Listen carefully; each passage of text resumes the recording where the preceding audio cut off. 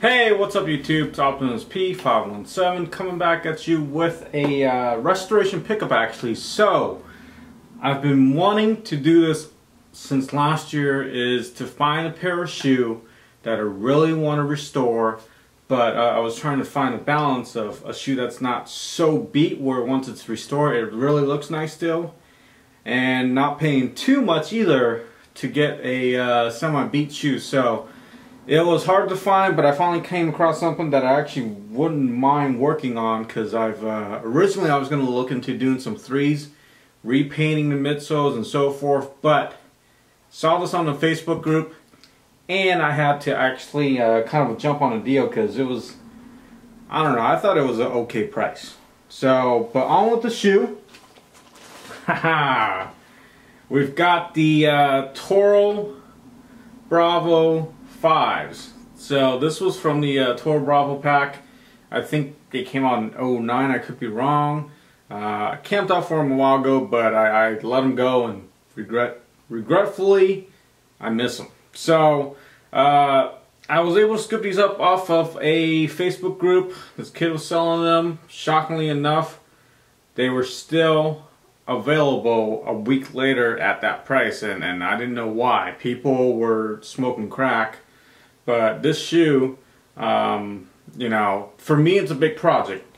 Couple things I'm going to point out, and I'm not really going to show you the other shoe because it's in pretty much the same condition. I've taken out the insole already. I'm going to disinfect it, deodorize it, get that all cleaned up. I'm also going to do a Jason mark around the liner as far as I can get to it. But the first thing is going to be disinfecting it. If you guys want to know how to disinfect it, go ahead and click on right here. That will link you to a video from a while ago that I did in regard to disinfecting a pair of used shoe before you go ahead and start wearing them. What else I'm going to do? I was going to plan to originally re-dye the upper as well, but it seems like when I picked it up today, man, I'm dying to work on this already.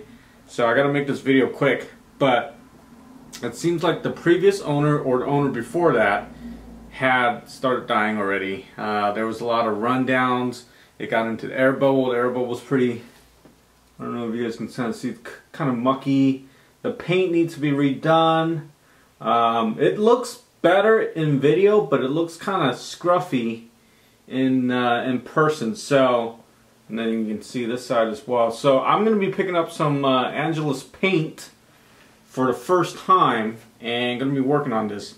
Last but not least, yellow soles. Thankfully, it's actually sunny in Seattle.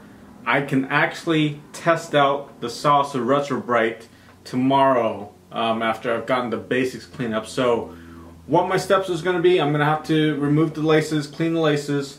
Another thing I have to do, you can tell one of the laces are, focus, maybe not.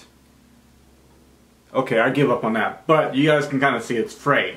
One of the laces is frayed, so I got to figure out how to get that repaired, because I really don't want to buy another set of laces, but I might, just in case. And then I'm going to clean the upper with some Jason Mark, and then just the whole shoe is getting redone. That's all I'm saying. But once it's done, I think it's going to look really good. I'm not going to work on removing the creases because it's suede. It's untouched territory for me, but ideally the suede is going to crease very quickly once you wear it anyway. So what I'm probably going to do is put the, what the hell is that stuff called? Shield? Sneaker shield, I think? I've got a couple sneaker shield. I'm just going to throw it in there, and it's going to help retain most of its shape. The suede still has a nice, decent kind of a feel to it.